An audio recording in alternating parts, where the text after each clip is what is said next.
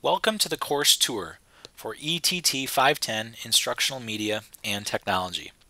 The purpose of this video tutorial is to provide you an introduction and orientation to the online course environment that we'll be using for this course. For this course, we're using the Blackboard Learning Management System. So let's take a look at the structure of the course, the organization of the course, and give you a quick overview of how to navigate and where you can find the pertinent information related to course activities, discussions, and etc. So here you can see when you log into the course, you'll come to this very first page that says Welcome, Start Here. And this is your kind of landing page for the course initially. Here you can find some helpful information about the course. As you scroll through this, you'll see that there is a course description listed. You can find the catalog description of our course. Scrolling down, you'll see the course overview is provided for you, along with some tips for getting started. This video tour will be provided here as well, and you'll be able to see that once it is prepared. You'll also have a listing of the course learning objectives, so you'll know exactly really what you are going to be learning in this course, as well as our ADA statement.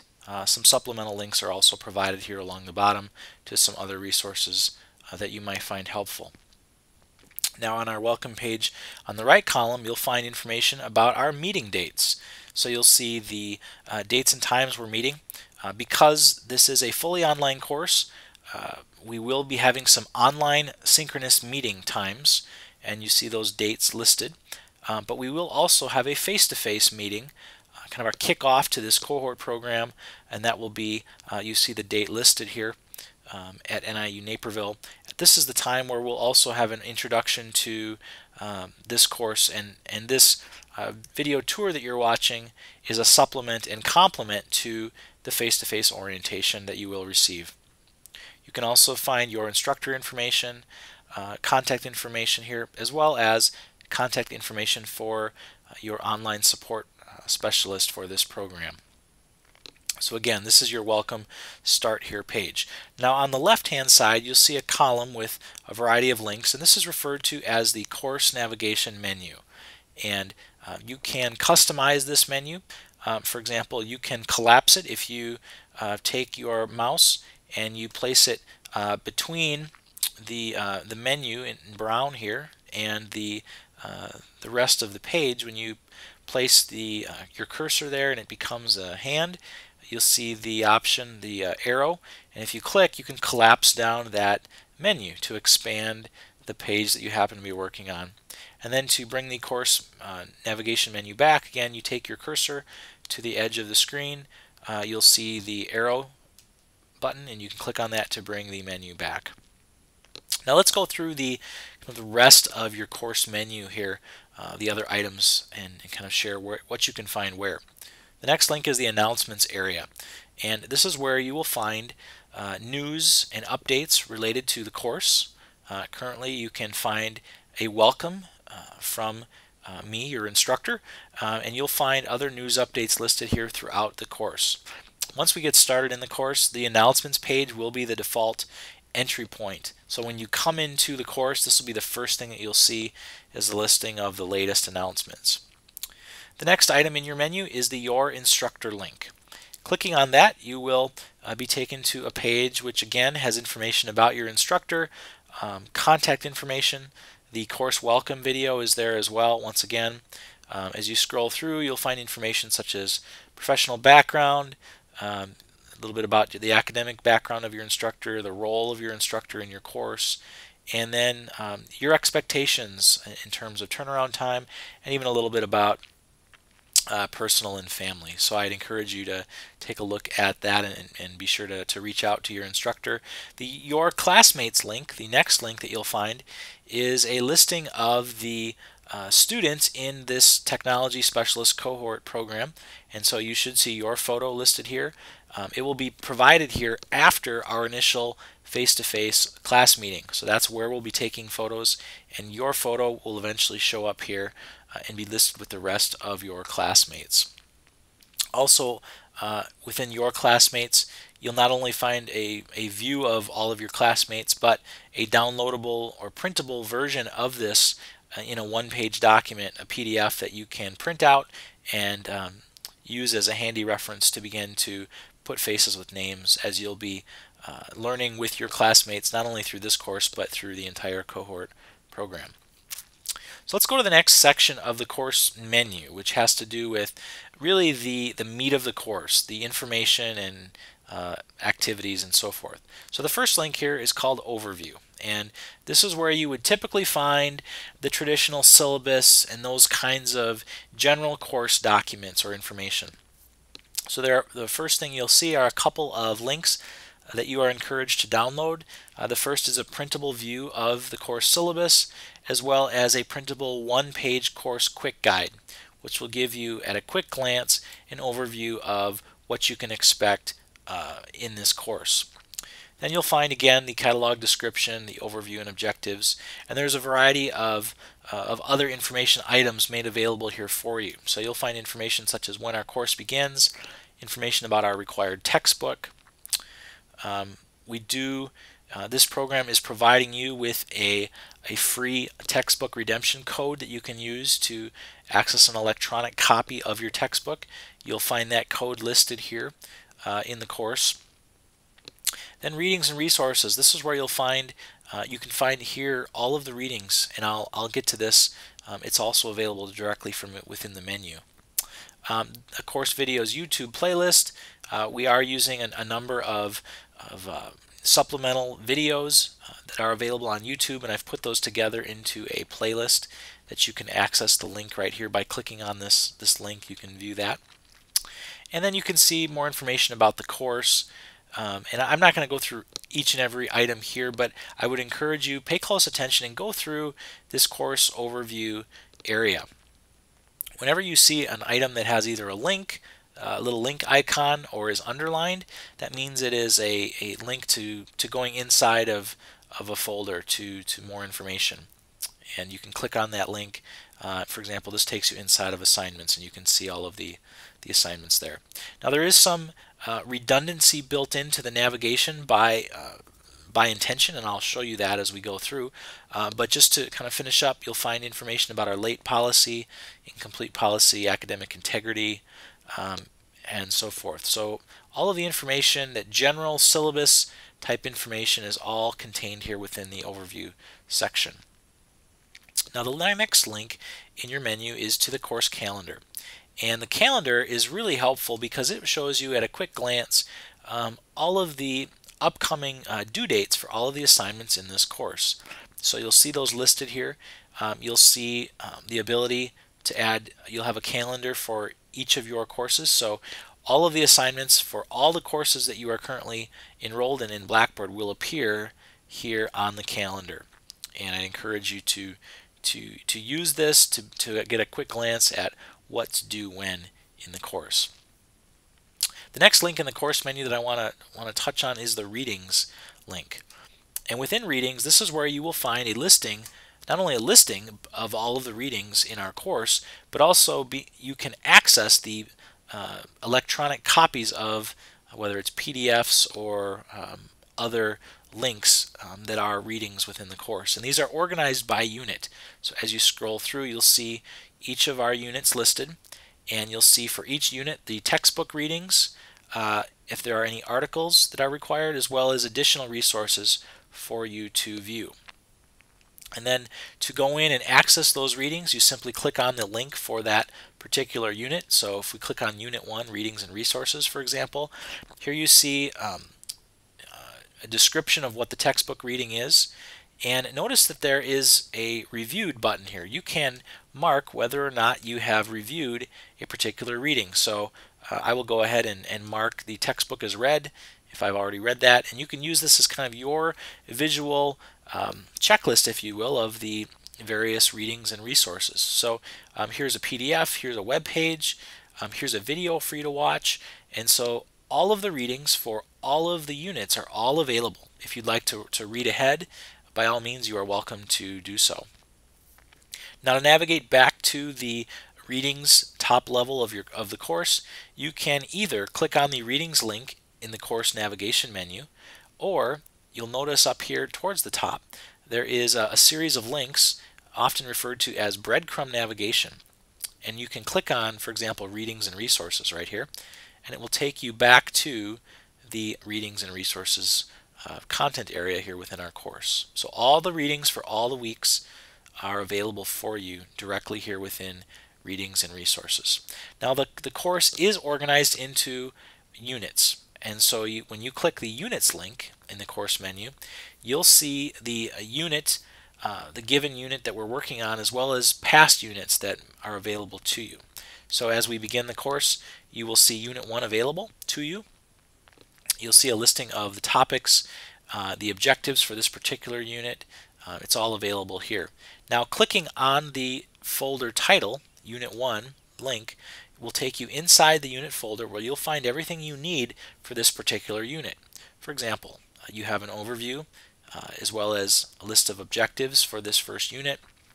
There is a set of readings are described here. You will find then activities and assignments described. So any activities that you are to be completing during this unit will be described here, as well as the due dates.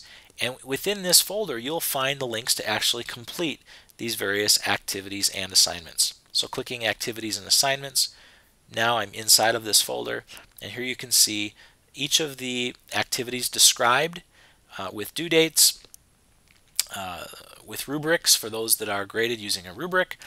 And to complete that assignment, you simply click on the link that is provided and you can complete that assignment. You can also get to the assignments directly from within the assignments area of the course. Again, there is some redundancy here in the navigation by design, so that you can choose how you prefer to get to the assignments. They're categorized here by type as per listed in the syllabus. So for example, in this course we're going to be completing some media exploration assignments. And so if you click on that media exploration link to go into that folder, here you'll see the rubric that will be used to assess your media exploration, as well as then links to each of the media exploration assignments that will be completed throughout the course.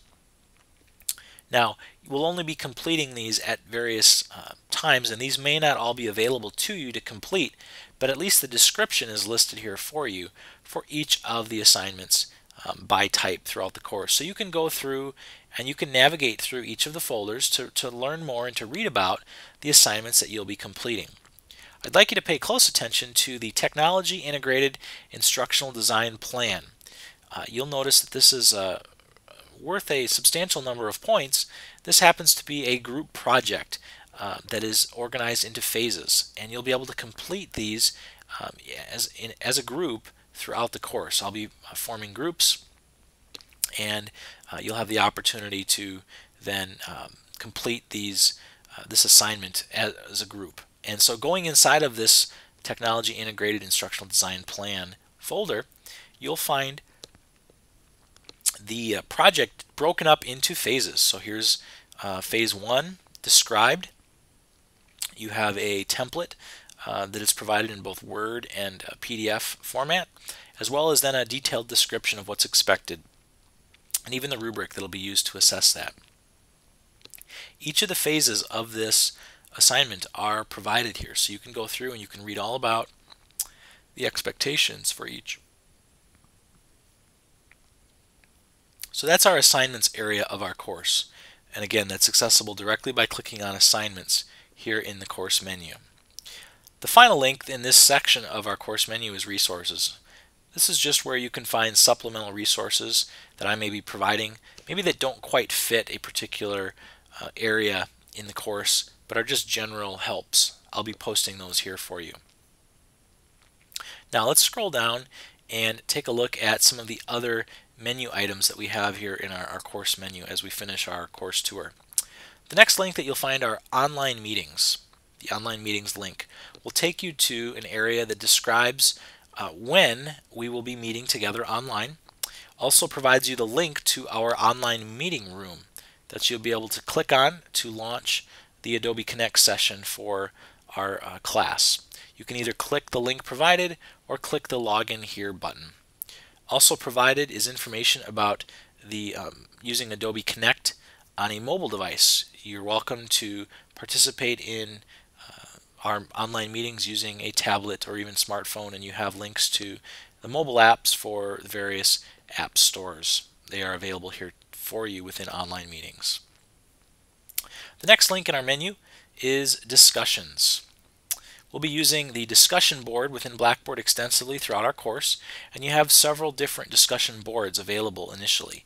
We have a questions and answers forum, and this is a place where you can go to ask a question. If you have a question about the course, simply click on the questions and answers forum link, and then you can go ahead and you can create a thread.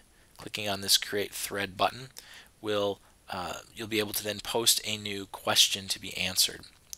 We have some other forums here that I encourage you to take a look at, and in particular during Unit 1 I'm going to ask that you provide some input into, as we'll be forming groups, so you can provide any preferences that you might have within forming groups, as well as the Unit 1 discussion. So our first graded discussion for this week, you have the option to choose from 3 different discussion questions.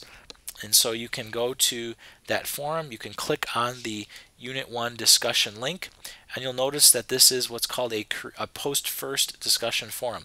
So in order to see the posts from the other students, you'll need to go ahead and create a thread answering one of the questions, and then you'll see after you've made your posting, created your thread, you'll then be able to access the threads of the other students and participate in the discussion.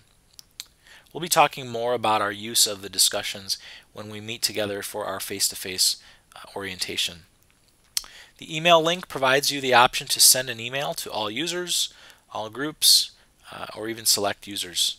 And you can click on the link, for example, to send it to select users, and you can select who you want to send your email to. Next in the course menu is the My Journal link. And the My Journal link, when you click on this, opens up the Self-Assessment Reflection Journal. Throughout the course, each week, you're going to be asked to make a posting here where you self-assess and kind of self-reflect on your learning experience during that particular unit of the course. What were your key takeaways? What were your aha moments? Those types of reflections, we want you to record those here. This is a private journal.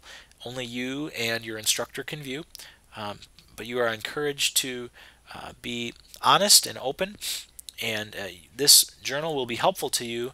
At the conclusion of the course, you'll be preparing a reflection paper, and you can go back and refer to the postings here within your journal.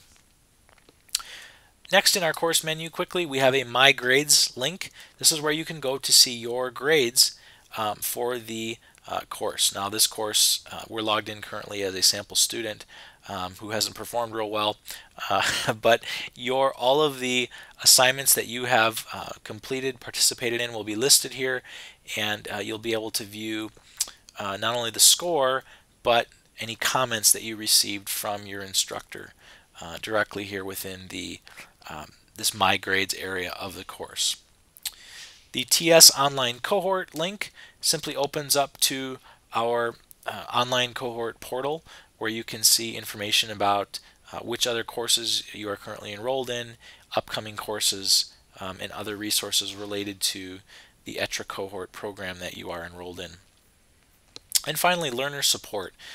This area of the course is where you can find links to helps. If you would like to look through the Blackboard Help Manual for students, there are tutorials for students on getting used to navigating in Blackboard. If you're having technical assistance, you have information here, contact information for the NIU Help Desk that you can call 24/7 for assistance or email. And then there is additional support information available within the overview section of our course. Always keep in mind that you can contact your instructor by clicking the Your Instructor link in our course menu, and of course your instructor's contact information is all provided there directly from within this page. Finally, in the course menu, there will be eventually an area called My Groups. Now you may not see this currently when you log into Blackboard to our course, because you may not have been assigned to a group yet. But once you are assigned to a group, your group will be listed, and you'll be able to then access your group to see not only who's enrolled in your group, but what are the group tools available and group assignments that are available to you. There will be a second tutorial provided that will provide you a tour specifically of the group homepage space once groups are assigned. So with that, that is a quick overview and tour of the online learning environment, the Blackboard course for ETT 510 Instructional Media and Technology. Now please go ahead and review the other information items that are posted within the course overview area of our course, and bring any questions that you have to our first face-to-face meeting that we will have, our orientation to the cohort.